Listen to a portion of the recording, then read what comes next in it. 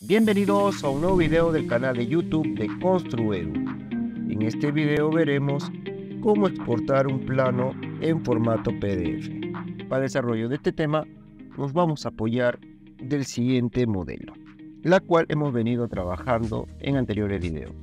Para realizar la exportación de esta lámina a formato PDF nos tenemos que ir a la pestaña de archivo y es en donde vamos a realizar la exportación.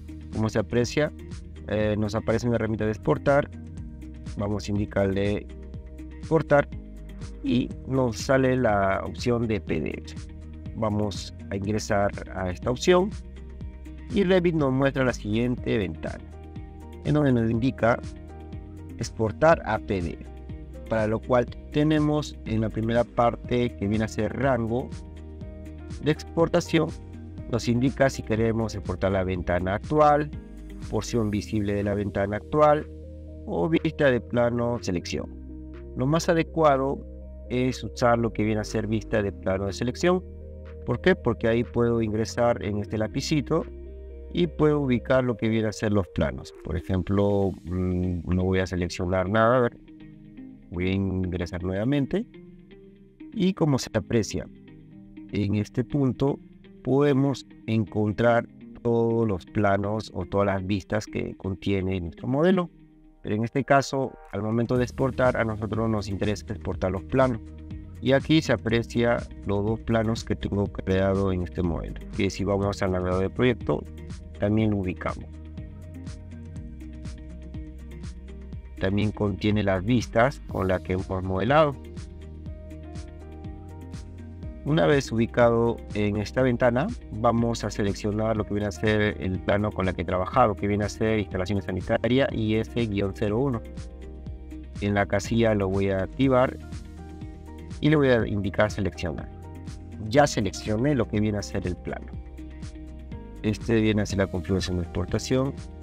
Incluso podemos guardar esta configuración. Lo voy a guardar, lo voy a colocar construido, aceptar.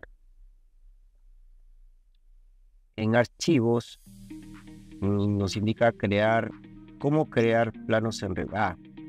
El nombre del archivo, por ejemplo, lleva el nombre de lo que viene a ser del archivo. Se me ha colocado. Yo le voy a indicar otro. Le voy a indicar este IS-01. Instalaciones sanitarias. En ubicación puedo indicar dónde quiero que se descargue. En este caso yo le he dado la extensión en donde quiero que se guarde, va a ser en descargas, y he creado lo que viene a ser una carpeta que se llama planos. Y si lo ven a examinar, puedo encontrar lo que le he mencionado. Estoy en descargas y creé una carpeta de planos. Es en donde se me va a ubicar la descarga que voy a realizar. Y antes de continuar, te invito a que te suscribas al canal de YouTube de Descubre. Continuemos. En el tamaño de hoja es lo mejor dejarlo por defecto, debido a que nosotros ya hemos configurado un tamaño de hoja al momento de crear el rótulo del plano. En este caso viene a ser un A1. Por eso lo indico de que usar el tamaño de plano. La colocación del papel es en el centro, no hay ningún problema. La apariencia le estoy indicando que sea de calidad raster, en alto y colores. En este punto yo coloco de procesamiento raster, debido que estoy trabajando con sombras también. Porque si lo coloco en la primera parte, y de igual modo me va a salir una advertencia o un aviso que debo de colocar el modo raster. Vamos a configurar lo que viene a ser las opciones.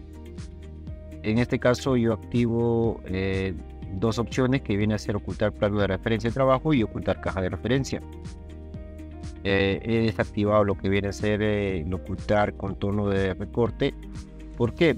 Porque si yo lo activo, me va a ocultar los recortes. Vamos a activarlo para verlo. Vamos a indicar exportar, que exporte para ver lo siguiente. A ver, Ya exportó lo que viene a ser los planos.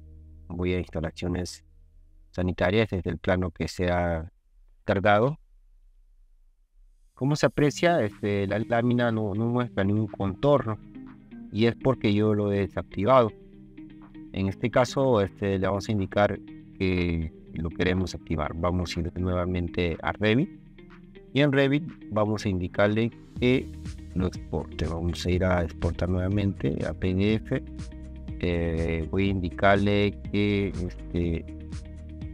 es la configuración que he creado, Construedu. Y ahora, anteriormente lo tenía activado, ahora lo voy a desactivar. ¿Para qué? Para ver lo siguiente. Vamos a indicarle IS-01, instalaciones sanitarias 02, y le voy a indicar exportar.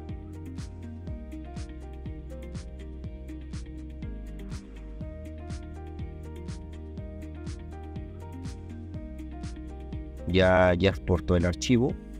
Vamos a ir nuevamente a ver la carpeta. Este sería el archivo que ha exportado. Le vamos a doble clic y podemos ver lo siguiente. A diferencia del plano anterior, me coloca el marco de recorte. De igual modo, en lo que viene a ser las secciones, puedo ver lo que viene a ser el plano de recorte y puedo ver lo que viene a ser la caja de referencia de lo que viene a ser del isométrico. Y de esta forma es como realizamos la exportación de un plano en PDF. Con ello llegamos a la parte final de este video. Cuéntame qué te pareció, qué otros temas te gustaría ver en nuestro canal, y si tienes dudas o preguntas puedes dejarlo en la sección de comentarios. Recuerda que en construedu.com podrás aprender todo respecto a BIM.